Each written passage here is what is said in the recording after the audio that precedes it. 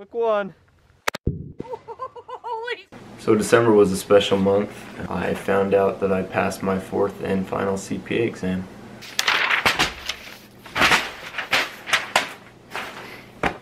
Planned on getting this all done in about 9 months, and it ended up taking about 15. Just going from full-time work to straight into the room to study, be isolated, and come back out to break to eat, put Derek down to bed, and then go straight back to studying clear till 9, 10 at night. Mind sore the whole time. I couldn't have done it without Ashley's support. She was just my rock. She just was completely supportive. Really the only stipulation was that we couldn't miss church. That was the most important to her. Roger's CPA review was highly recommended to me by my coworker Cole.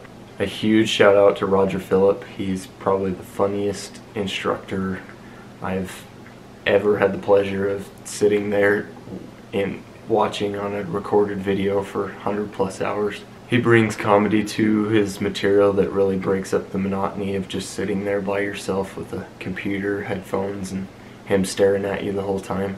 I highly recommend his course material, his books, his support staff, his admins answering any questions you might have, and his exam simulators. They were almost to a T the exam. It was great. As far as my journey goes, I was just kind of one of my goals that my manager Mariko recommended.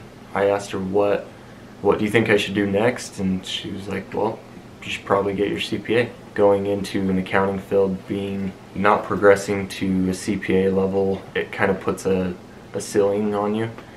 So it's something I always knew I had to do. I got my books in August of 2017 and started studying.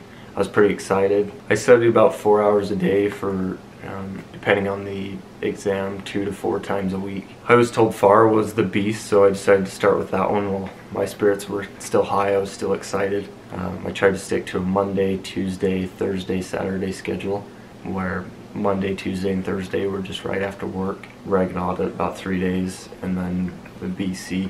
I tried to just pound it out as fast as I could, so I did about 4 days a week. Right after work, I'd get home, start studying about 6 o'clock, break for dinner about half hour to an hour in. As soon as I was done, I'd go back and study. About 8 o'clock came around, I would help put Derek down to bed, say goodnight, get back to studying till about 9, 10 o'clock.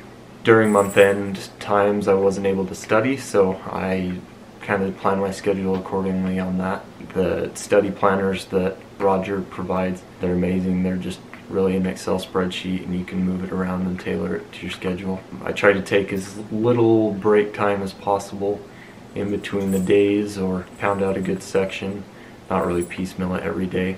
Every study planner recommendation I found said to do it from hardest to the perceived easiest. Get the bulk of the material out of the way sooner than later. Being in corporate accounting, FAR is also the closest to my skill set, so I felt like I'd have the most information going into that one and be able to relate to it. I took the FAR exam back in November of 2017. At that time, I didn't know that you didn't get the score released once you finish the exam. It was really aggravating to wait. Luckily, taking it in November, I was able to get my score back in December, so the first one came back pretty quick. But the score released the following month, and I got a 79. I took about a 2-week break in between the exam date and studying for the next section.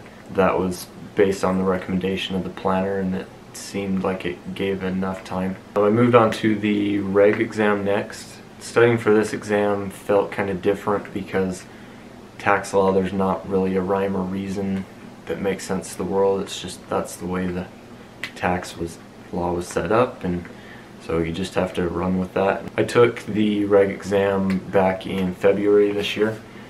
This was the only exam I walked out of without a gut-wrenching feeling. I later learned that that was a bad thing. If you walk out of the exam not ready to throw up, you're probably doing something wrong. I skimped the fail mark. I got a 69, where 75 is passing. Roger, of course, recommended that I just didn't study enough. I had all of it in front of me, and when it came down to the end practice exams, I just did one instead of the 2 or 3 that I did on the FAR. So I kind of learned my lesson on that. I never did the cram courses, mainly because I was bootstrapping it with my own funds and I didn't want to take that additional money to do them. I can see how the cram courses could be really beneficial because there is a lot of material, and it just kind of narrows in a little bit more, I think. When I found out I failed the first reg exam, I was about a month or so into the audit material. It was recommended I just completely drop that and go straight back into studying the reg to recall it faster. So I applied online, got a new application for that testing section, and just went to town on it. This is kind of where my world about fell apart. I just paid for my reg exam, and I later found out that the reciprocity rules changed on the education requirement. I was recommended to go through the California registration because Rico had certified through California and she didn't need to get her graduate degree or the extra 30 credit hours that's required in Utah. Back in 2015, they decided to make it a more reciprocal nationwide certification. In doing so, they needed to raise the bar in every other state to the 150 education semester credit hours. Somehow I never came across this reciprocity change, even though this is 2 years later. But California actually lets you sit for the exams just having the bachelor's degree, so it just never came up in conversation, I guess. I went through California initially thinking I would get the certification, not really having any plans to move to California, but that I could at least get the exams sat for and over with and then go back to school later.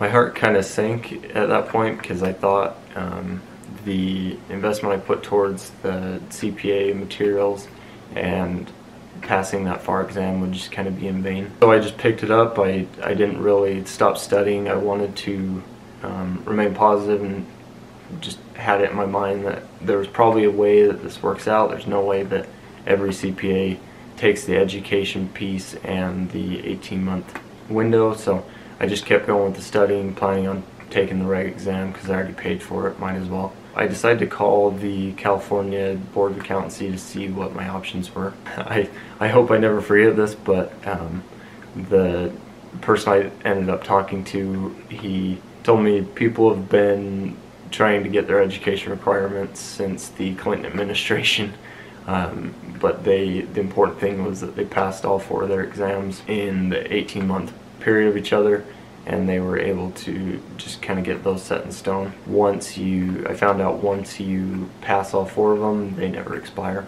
Having that good news, I just picked up where I was left off on the quizzes for the second attempt at the reg. I had to wait for the registration to come back on the exam, so it took about a month and a half delay in that point, but I was able to study appropriately and sufficiently. I got an 82. Some people would say I got 7 points too much worth of studying, but it was worked out great in the end. I restarted my audit material right after I took the reg exam. I felt like audit was the easiest, more so because it does have a rhyme and a reason. If you have in mind that just the best practice or the clear right from wrong is the best answer, then me personally, I walked out with an 83. So at this point, I've passed my FAR, I've passed my reg, and I've passed my audit exams, just down to the BEC. I'm pretty worn out. This has gone on about a year now, but it's my final exam. I just got to trudge through it. Some people think it's the easiest and they walk out with a failing score. It's not to be taken lightly. They make the BEC exam just as hard as the other ones. Don't take it lightly. The BEC exam was by far the most chaotic for me. In comparison, why people think it's so much easier is the FAR, the green book on the top, is about twice the size of the purple, the BEC at the bottom. The hard part about the material is that it is everything that doesn't fit in FAR, reg, or audit. So it's just a gambit of just complete randomness, where each section is useful, but it doesn't tie to the next section. It doesn't compound on the others. I studied for about a month and a half and took the test in the early part of October. I don't know why, but I decided to take a midday exam rather than the 8 o'clock at the prometric centers like the rest of them have been. I highly recommend against this. Being lunchtime, I got hungry. I had to sit there with everybody else that was hungry, and it just seemed louder. It was harder to focus. But by some miracle, I passed with a 79. I really thought I was going to fail. The time frame taking in October, the release was December, the beginning of December. Waiting for that final one. I couldn't study another exam because I didn't have one left. I tried to stay positive at the end of it. Just, nope, I passed. I'm ready.